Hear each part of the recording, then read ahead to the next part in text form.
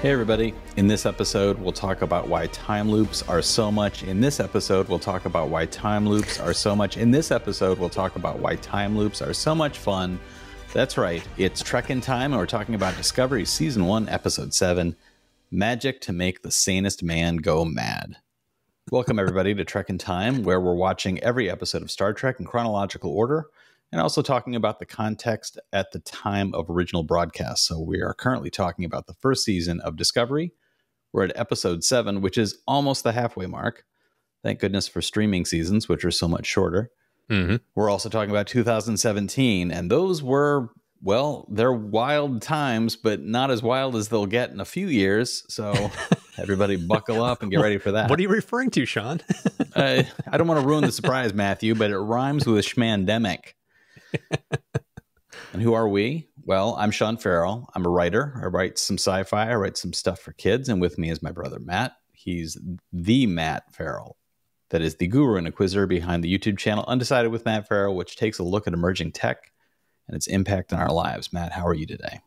I'm doing really well, and I love that intro, Sean. That I will tip the hat, sir. Peel back a little curtain on the production of this show for our listeners.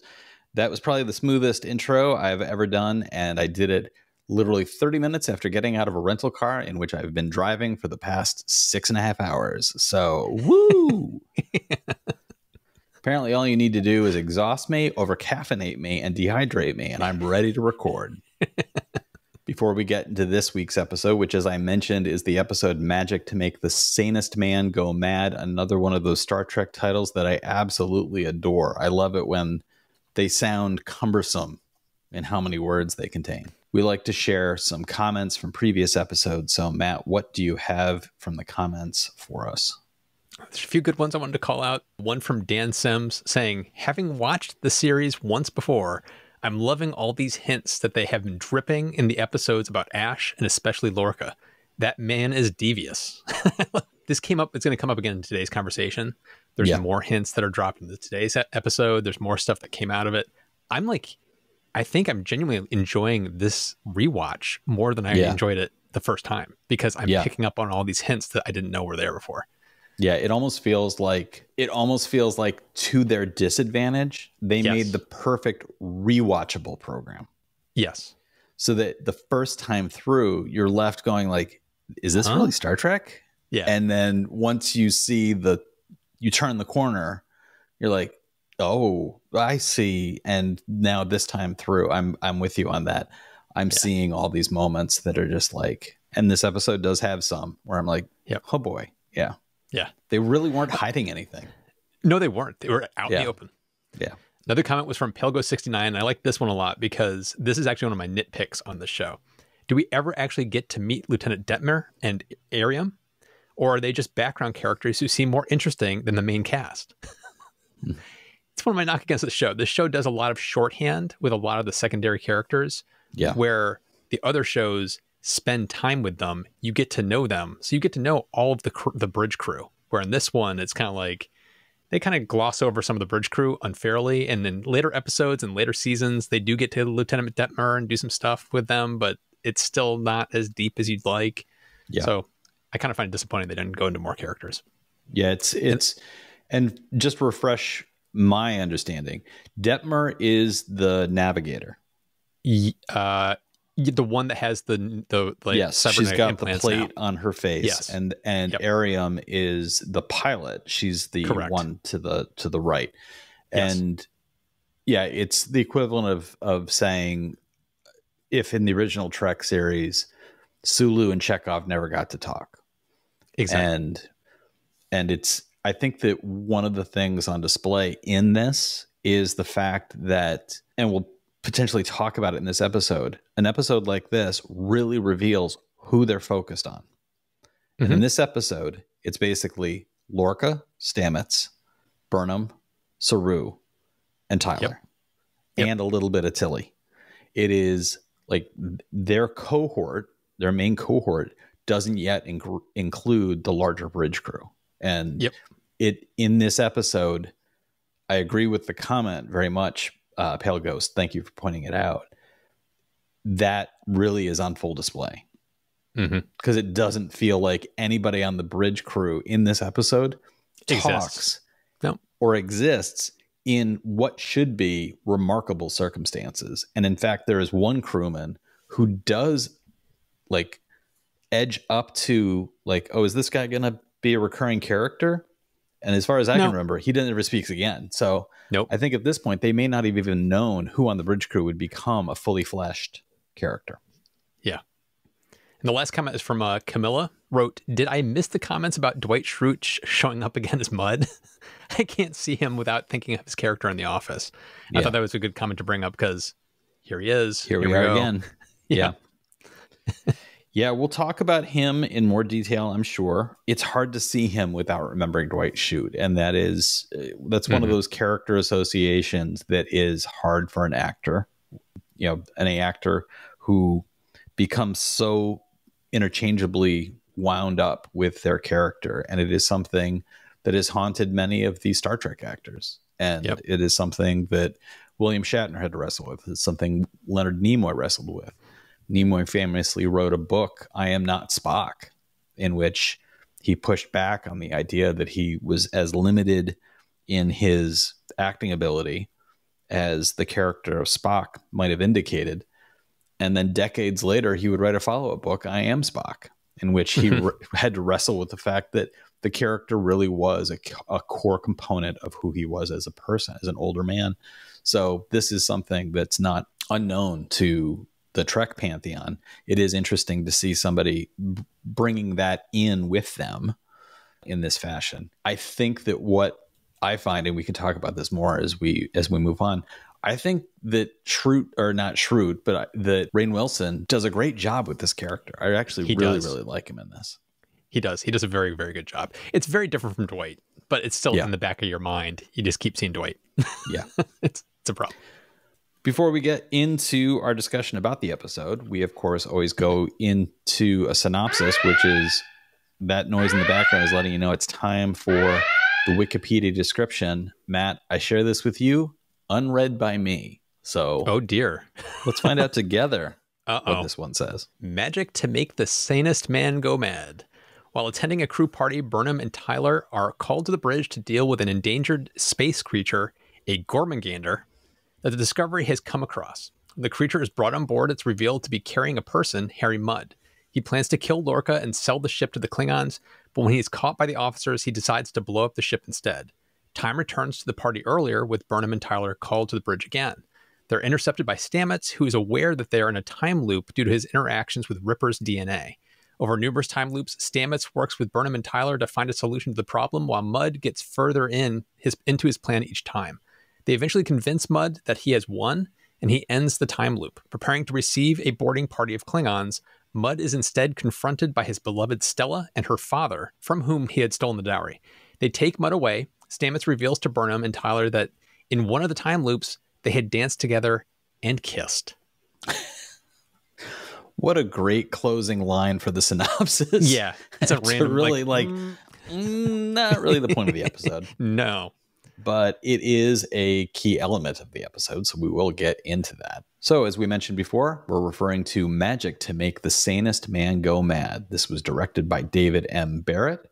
It was written by Aaron Eli Collette and Jesse Alexander, and its original air date was October 29th, 2017. Also, as referred to before, a rather pared down, basically a bottle episode, with the main focus being on Michael Burnham by Sonequa Martin Green, Doug Jones as Saru, Shazad Latif as Ash Tyler, Anthony Rapp as Paul Stamets, Mary Wiseman as Sylvia Tilly, and Jason Isaacs as Gabriel Lorca. And what was the world like on October 29th, 2017? Well, it's no surprise to anybody that my brother was dancing his ankles off at this point. He'd already danced his feet off last week, so now he's up to his ankles, to Rockstar by Post Malone featuring 21 Savage. 49 million streams on average at this point. And please jump in the comments and share your favorite anecdotes about what my brother was doing as this song was rocking his radio. In the box office, on October 29th, the same day as this episode, the movie Jigsaw was the #1 film. It was earning only $16 million, so apparently 2 days before Halloween is not a big movie night. I wonder if that's because people were trick-and-treating. Jigsaw is, of course, the 2017 American horror film, which is part of the Saw franchise. It is the 8th installment in that film series. And as I read that, I thought, my God, there have been 8 Saw films, possibly even more. Who knows? There's been more. Yes. Spoilers, Matt, spoilers. And on television, we've been, up to this point, it's felt like apples to apples because we've been comparing viewership of the most popular shows in 2017 to Discovery. And we've been finding that it's been lots of streaming programs. Last week, we saw Prison Break enter the fray, which is a Fox show that was a Fox broadcast show, but it was also available for streaming from Fox, likely through Hulu. Here this week, we see the first entry of what is clearly a broadcast first program. Big Bang Theory was the 6th most popular show in 2017. And on average, it was getting 5.6 million viewers per episode. And in the news from the New York Times, October 29th, 2017, major news stories included that North Korea was rousing neighbors to reconsider nuclear weapons. A debate was raging in both Japan and South Korea about the nuclear option, driven by North Korea's rapidly advancing capabilities and concern that the United States might hesitate to defend its allies. The fear of hesitation was born of the fact that the Trump administration was saying things and appeared to be cozying up to countries that had previously been very clearly on the opposite side of the United States' interests. Also in the news, actress Rose McGowan refused a hush money payout from Harvey Weinstein. The former actress, who said that Harvey Weinstein had sexually assaulted her, talked about the producer and becoming an advocate for mistreated women. Of course, years later, Harvey Weinstein would face trial, would be convicted, and is currently serving what is effectively a life sentence, as he is an elderly and very ill man. So now on to our discussion of the episode itself. I think that this is an episode, anybody who's watched it in preparation for this episode is not going to be surprised. It is a time loop episode. This is nothing new in Star Trek. We've seen it many times before. We've seen it many times before. We've seen it many times before. So our discussion doesn't have to follow the plot in loop by loop by loop. I think we should kind of take an eagle-eyed view of the episode and talk about the big picture and how the elements evolved in each loop, as opposed to speaking about each loop in particular. So we start off with a party. The party reappears multiple times as we go through these loops. What did you think, Matt, about the party as a setup for not just the episode, but a setup for the introduction of the loops and how it played a role? It does have a role to play. It does present the characters with an opportunity to do something different than, say, time loop episodes where we've seen, like in Next Generation, the crew at their stations, the crew in the midst of doing their work. This is a very different scenario. So we're given a different opportunity to see a different side of characters. So what did you think about that as the starting point of the episode and its recurrence through the episode? Well, I liked it because this is the first time we're seeing all of these characters not in Starfleet mode. It's like watching the poker game on Next Generation or 10 Forward or them on the holodeck doing, Shakespeare or something. Like it's them on their downtime. So it's like this is the first time we've seen that on this show. So it was kind of fun to see everybody kind of like letting loose and like trying to have a moment with each other. So it's kind of fun to see the other side of Tilly with her kind of tipsy. Yeah. To be able to explore the relationship between Ash and Burnham and Burnham's completely her discomfort in social situations, which is great. Yeah. And throughout all these loops, what comes out is like how she's never allowed herself to become close to anybody because she was an executive officer. She was a first officer. She was always in charge. So she could never let herself get close to her crewmates because they were subordinate and it would be inappropriate. So it's like, not only is she kind of Vulcan in the way she was raised, but she's also kind of emotionally stunted because of the Vulcan experience as well as her role in her previous jobs. So I thought it was kind of a fun way to explore Burnham in a new way. Yeah.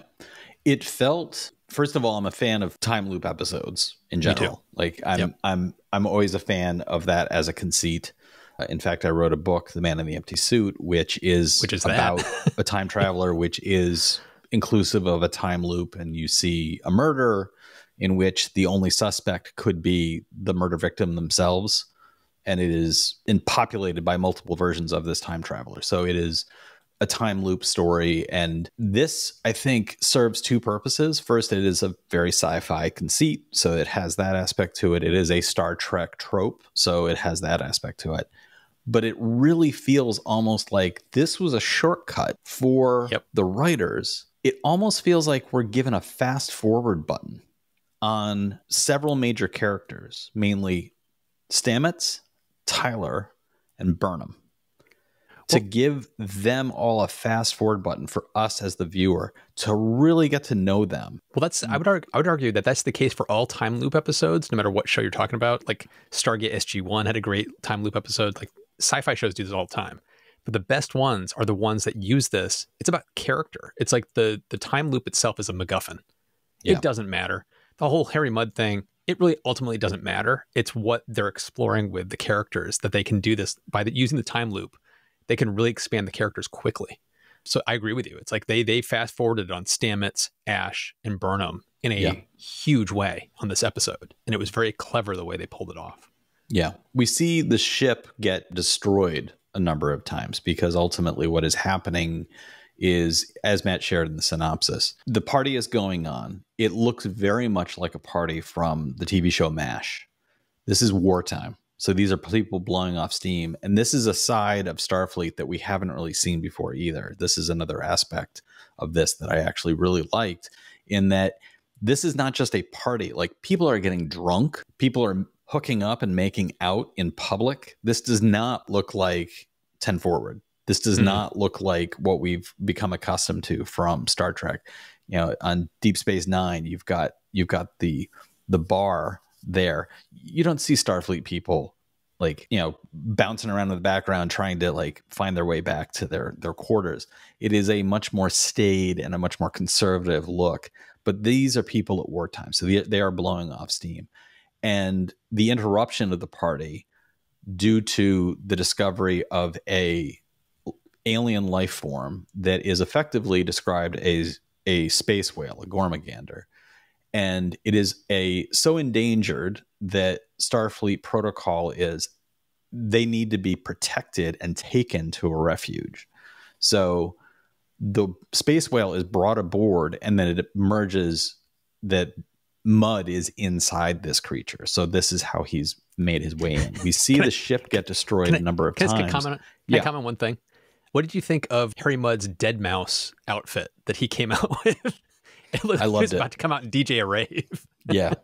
I thought it was great. I thought it was fantastic to put him into an outfit that, first of all, hid completely who he was entirely. So he comes across as Alien X, who just suddenly is shooting people and able to very quickly take over. But I also really like the fact that it was almost aquatic looking. Like, he looks like a deep sea diver, but it also, like you said, it looks like he's going to a rave. And it has this whole like really weird, like, where would he have gotten this? And Harry Mudd as a character really is that character who would piecemeal, like, pick up different tech, little bibs and bobs along the way. And so he comes across as, yeah, he's got a lot of stuff a lot of it is probably very illegal. He's using a time travel device, which is described only as being like, this must be a fourth dimensional being that would have provided this kind of tech, because the manipulation of time in the way that they're doing is something that no other species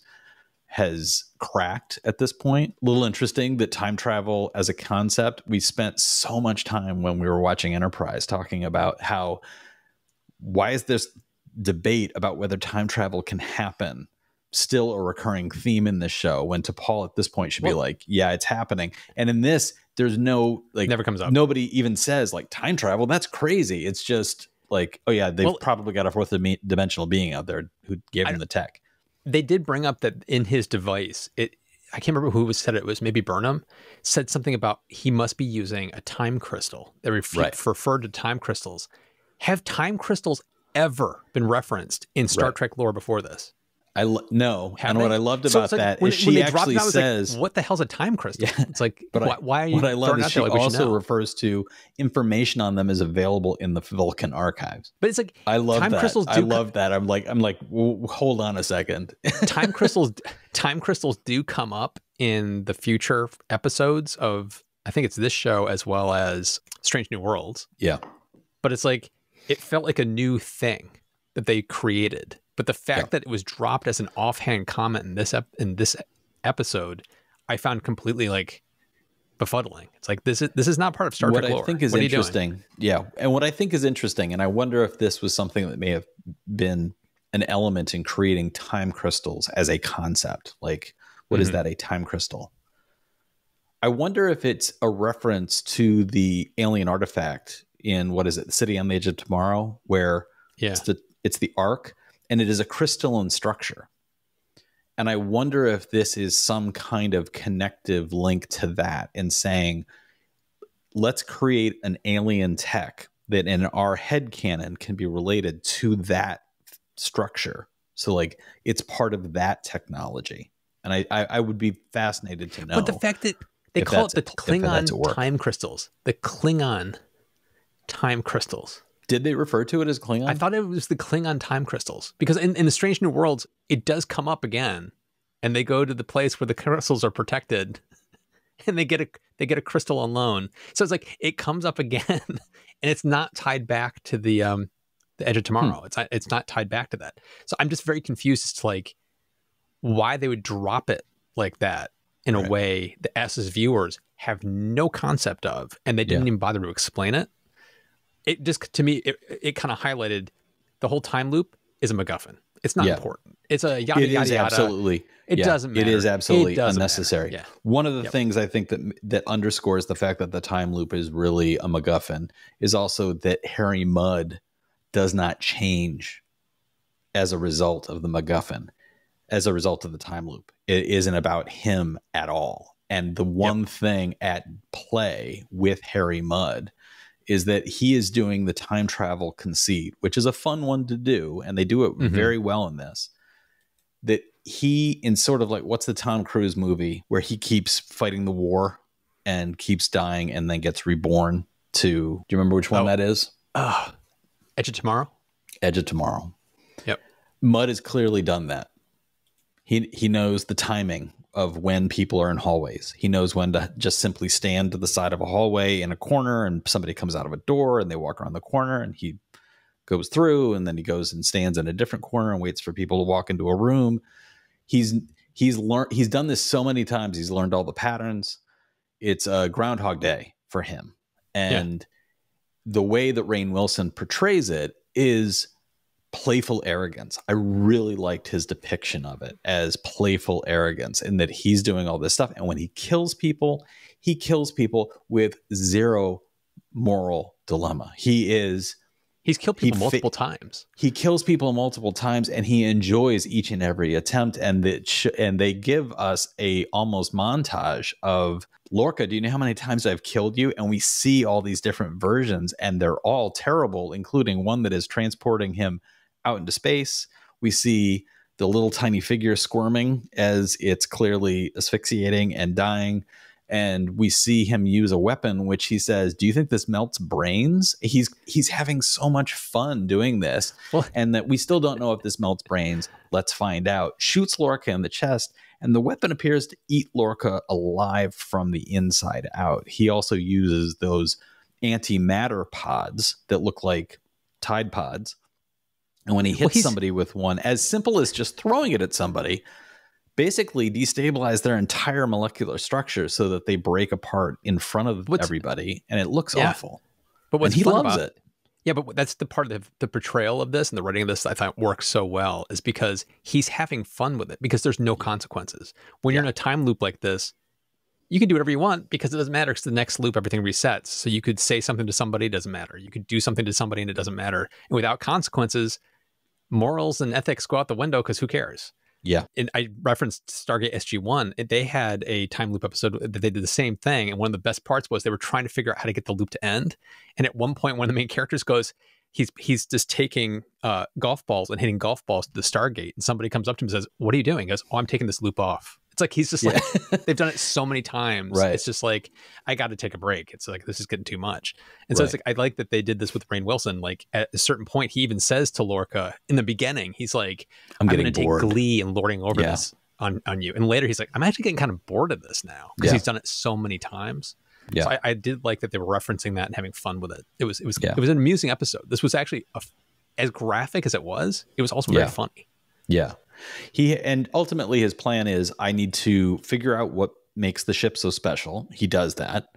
And through multiple loops, he gains more and more information about the drive. He figures out what the fuel is. He understands the large concepts behind it, but he doesn't understand what the missing part. How does the navigation work? He can't figure that out until finally Stamets reveals to him that he is the missing link. He is that part. Stamets is the one person on the ship who understands what is happening because of his DNA from Ripper, the tardigrade that they have in the previous episode released. He is, we already know based on his mirror image not leaving when he has stepped away, that Stamets is different now. Something is happening to him and he can see beyond one timeline. So he is aware of all these changes, which I think is a terrific element of this. It creates for, again, the fast forward button on characterization. Stamets reveals an interpersonal relationship with people in multiple places in this episode that in another, concept of the show would have taken a full season. And they give you this characterization and this character who in the first episode comes across as arrogant. In later episodes just appears cold. In this, you see him reveal how he met and fell in love with his husband.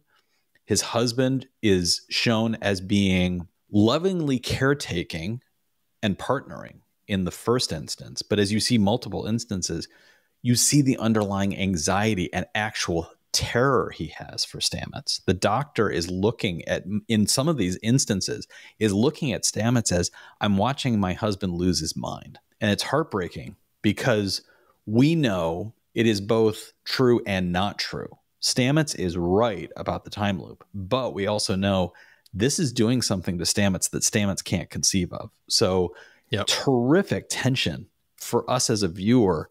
And that's not even the main principle of the episode. I thought that was fascinating, that you see them, their characters evolve in this fascinating way. And they're not even the C plot. They're just a few scenes where you just get them. Stamets gets some time with Burnham, where he then pulls out of Burnham some of this tragic backstory that she hasn't shared with anybody. Tell me something only you would know. Yeah. And her secret, when he says, tell me something, I need the key to unlock you. He effectively says, I need a key to unlock you immediately. I need to be able to walk up to you in a new instance, tell you something, and you're on board with me right from the word go, because we don't have enough time to fix this otherwise. And the key she gives him is, I've never been in love. And his response broke my heart. I'm sorry. Yeah. It's this beautiful moment where they are literally moments from dying. The ship is going to explode. And they turn and face it together holding hands. Yeah. Did you notice that they're holding hands as the fire rushes through the hallway? So you get these fast forward buttons. You see him talking and Tilly talking about how she clearly likes Tyler. Ash Tyler, the new guy on the crew, who is already more integrated in the crew than Burnham is. Burnham is still operating. He's leading the party. He's giving a big speech. He's he's the king of the party. Yeah. The fact that he's leading the party, it shows how she is so emotionally stunted, because she's an outsider. She's an outcast, and she's on the fringe. And he's just integrated immediately and become well liked and part of the crew. And like she still only has Tilly. She has Tilly, and the episode actually includes Burnham's personal log, in which she says, I'm making friends. Well, I have Tilly. It's in her own estimation, she only has one. This is pushing the fast forward button on a lot of the character development. Yeah. Because they do loops, they can take shortcuts. And so it's like they've fast forwarded the relationship between Ash and Burnham. Like, this would have taken an entire season usually to build that out. But by the end of this episode, they're basically in love, and they've acknowledged to each other that they're in love and that they've had a first kiss and that he wishes they could remember the first kiss. Like they talk about that, and now it's just like out of the bag. And so like in one episode, you just did probably what would have been a month or two of storytelling in another show, which is great. And it's the same thing for Burnham and Stamets, their relationship kind of blossoming and finding that connection there as well. So it's, and then Stamets, I kind of want to tie back to the whole Stamets thing. My memory of him in rewatching the show, I forgot how much of a jerk he was in the first few episodes. And part of the reason for that is the character that I really remember is him after the tardigrade. When he goes to the personality shift, that's what I've always recalled for Stamets.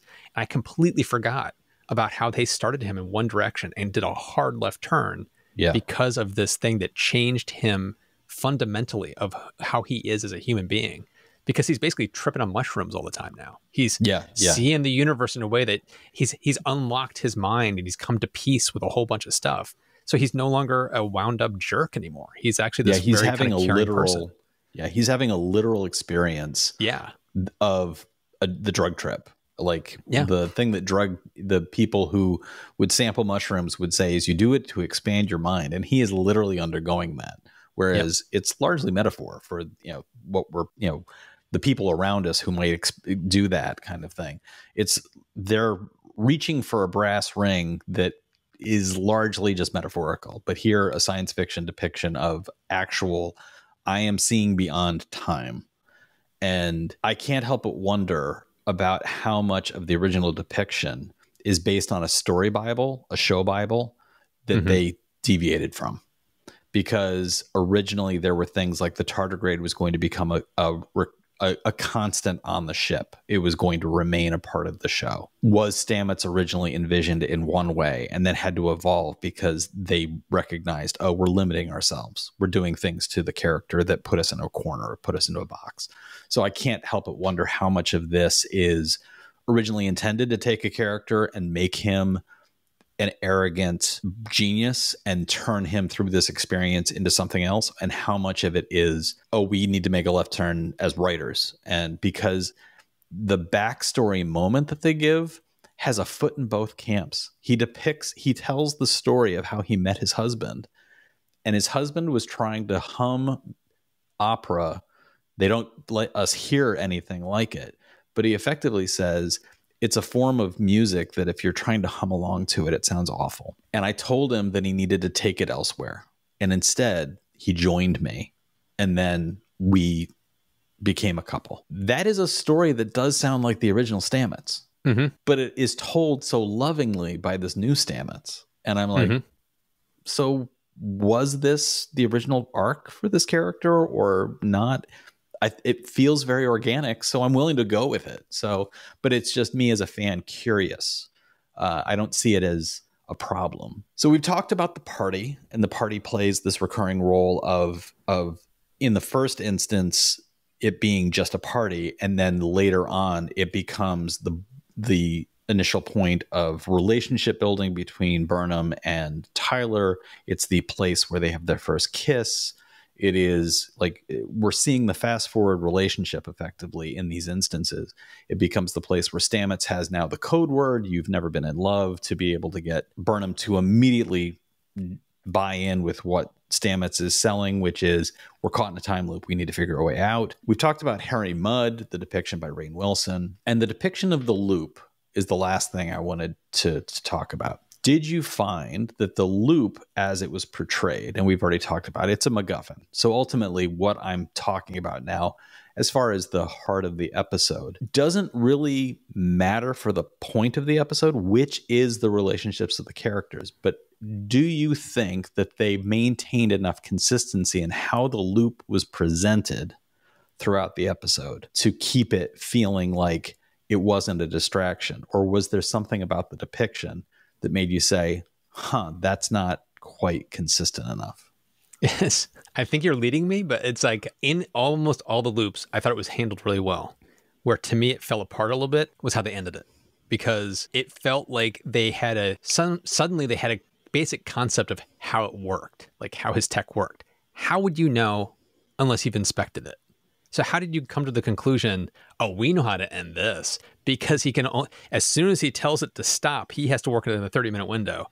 And if he goes past that 30-minute window, it's over, and then we can stop them. It was like, how did you know this? This makes no sense.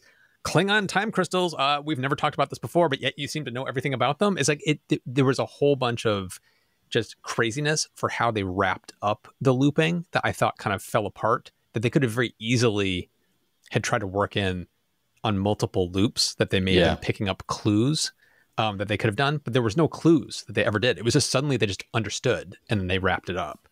That to me was the underwhelming part of this episode. It was too neatly wrapped up.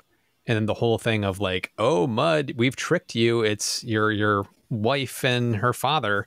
That's going to keep him from selling the secrets to the Klingons. How? Yeah. He could still pick up a phone and give the Klingons a call, even though he's with his wife, and say, hey, man, I can still make extra money by selling stuff to the Klingons, even when I'm with her. It didn't make sense the way they wrapped it up was going to solve the problems that they had created. That to me was the most underwhelming part of the entire episode. Yeah, I agree. It felt a little bit like they had forgotten that they showed us how Harry Mudd could use multiple instances of the time loop in order to learn. Mm-hmm. And they forgot to show us that the crew could do the same thing. Through Stamets, and they could have done it very, very quickly. They could have had an instance where Stamets says to Burnham and Tyler, you've got to trust me. We need to find out certain information. I need your help in finding this information, and you need to tell me as soon as possible because you will not remember it, but I will, so I can start to learn and piece together what is happening and how to stop it. And then they could have had a very quick montage of multiple instances in which Burnham, Stamets, and Tyler confront Mudd in different ways and effectively pull out of him enough information to say, it's a time crystal. It works on a 30-minute loop. He has control of it because of this element. They could have shown all of those things. It would have been so easy, and it would have been fun. It would have been fun, too. He doesn't know that Stamets can remember. Yes. So it's like he would think there's no risk in telling them this stuff because they're not going to remember. He loves to talk. Mm-hmm. Right. So it's like they could have played into that and very easily worked it in. Like they just trick him into doing this. And at the end, the reveal is, hey, Stamets could remember all this stuff all along. And it's like, you didn't realize it. Yeah. So it's like, it was very easily done, but it felt like it was an afterthought. And because the time loop was a MacGuffin, it really doesn't matter at all. It really doesn't matter, but I agree with you. Yeah. There was a solution there that was so easy that by the time the episode was ending, I was like, they kind of like jumped over, like they set up this thing where like this swamp is full of crocodiles. And at the end, they just jumped over the last crocodile instead of it being presented as like, oh, we had to come up with a solution. And for me, it was like, wouldn't it have been so much fun if they had shown them tricking Stamets, getting him to like supervillain talk his way into explaining to them how the tech worked? You could have had a very nice, just quick montage of, what if Ash in one of the instances rushes and tackles him and just looks at the thing on his arm and is just yelling out information about, he's got this thing and it looks like this and it's got a crystal and da-da-da-da-da. And then he gets killed in that instance. And then Stamets is there hearing all of this stuff. So now he knows, and then him giving them directions in, okay, I know how to start putting together a response, and I would have appreciated a little bit more, and I'm curious if you agree. I know it's a MacGuffin, but I would have liked it a little bit more if what Stamets was able to do was somehow wrestle control of the loop away through something that he could do, designed as a part of his understanding of the spore tech, his big picture understanding of time. I would have liked an ending better where he's able to wrest control of the loop away from Mudd so that he can effectively take Mudd's information away from him so that they can get back to a time before Mudd even begins to do these things, so that the ending of Mudd going away, now captured again in his marriage, would work, because I agree with you. Mudd leaves with all this information that he could sell. And I'm just like, that's not the best end, but I don't think it's worth it. It's like, to me, it's fine. It's fine. It's like, we all know what happens to Mudd because of the original series. So it's kind of, they got him back on his track to go meet Kirk. But at the same time, it was just kind of like a disappointing aspect. But I thought the rest of the episode delivered enough fun and interest and character development. It made up for the lackluster end. So listeners and viewers, what do you think? Did you agree that this episode held together well as a time loop, which was effectively a MacGuffin and a necessary element to give us a fast forward on some characterization? Or did you not enjoy the fact that you get this kind of day in the life repeated Groundhog Day style? Let us know in the comments. Next time, we're going to be talking about Civis Pacem Parabellum, the first episode of Discovery, which is titled in Latin. And I'm curious, viewers, jump into the comments. Let us know not only what you think the episode is going to be about, and again, wrong answers only, but also what do you think your direct translation of Civis Pacem Parabellum is? Again, wrong answers only. Before we sign off, Matt, is there anything you'd like to remind our listeners about that you have going on? On my main channel, I would say just stay tuned, because I'm going to be talking about another Star Trek-y kind of technology, nuclear fusion. I went to the UK and got a chance to basically tour all these different nuclear fusion facilities and get to see tokamaks in person, and it blew my mind. And I am going to have a whole series of videos coming out about that, so just stay tuned for that. As for me, you can check out my website, seanfarrell.com. You can find out more information about my books there. And you can also look for my books directly at your local bookstore or any major bookseller, wherever you prefer to get your books. That includes Amazon or Barnes & Noble. And by the time this episode is coming out, it will be well after the release of my next book, which is the middle grade adventure, The Sinister Secrets of Singe. It drops on June 6th. And so as Matt and I are recording this right now, that is 2 days from now. So this episode will drop and we will be in the past. Talk about a time loop. So I'd be very happy to hear if anybody checks out that book. If you have any thoughts about it, do share your thoughts in the comments. I'd love to hear from everybody. And if you'd like to support the show, please consider reviewing us on Apple, Google, Spotify, wherever it was you listened to this or watched it. Go back there, leave a review. Don't forget to subscribe. And if you'd like to more directly support us, you can go to trekintime.show, click the Become a Supporter button. It allows you to throw some coins at our heads. The welts heal, the podcast gets made, and more importantly, you become an ensign, which means you will be automatically subscribed to our spin-off show, Out of Time, in which we talk about other sci-fi or horror, fantasy, whatever it is we're watching, and we will share that with you directly in your feed. All of that really helps support the show. Thank you so much, everybody, for listening or watching, and we'll talk to you next time.